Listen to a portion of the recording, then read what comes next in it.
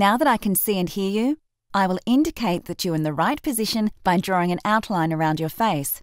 If I can't see your face, the outline will disappear. If this happens, shift your position until you are clearly visible.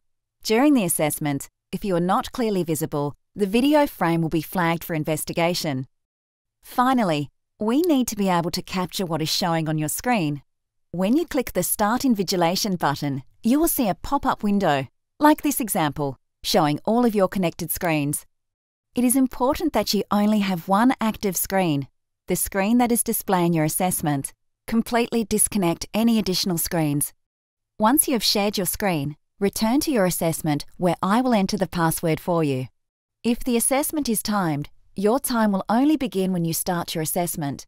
When you've finished your assessment, I'll come back and explain the upload process. I hope this information was useful. When you are ready, click the Start Invigilation button to begin your assessment.